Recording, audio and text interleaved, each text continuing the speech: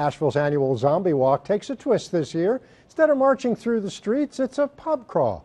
Folks started gathering downtown around sundown, dressed as the undead.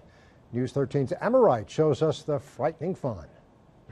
Well, you can't make small talk with a zombie. I've never seen so many people get to dress up like this. We're having a zombie pub crawl. Another opportunity to go out and make a fool of yourself in public. But I enjoy the camaraderie and being around my fellow zombies.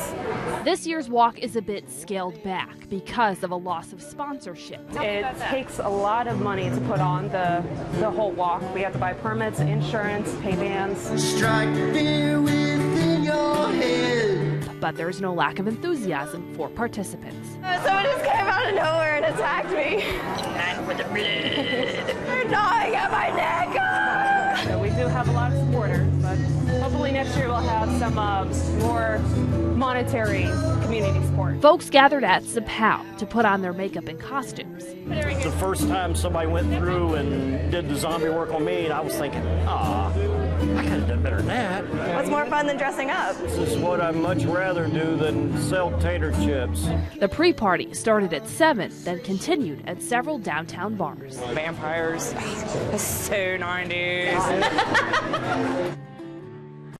Well, plans already in the works for next year's Zombie Walk. Organizers are looking for sponsors.